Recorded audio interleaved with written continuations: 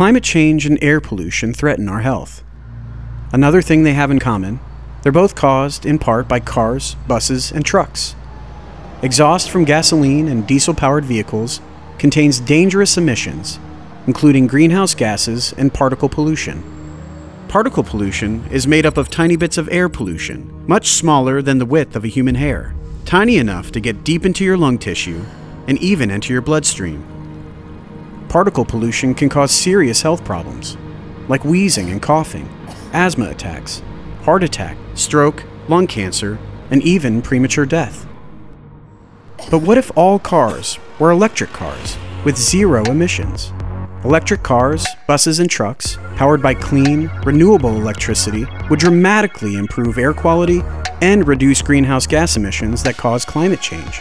In fact, widespread adoption of electric cars, buses, and trucks, and clean non-combustion energy would save 110,000 lives total and generate $1.2 trillion in health benefits. Learn more about the electric vehicle solution at lung.org.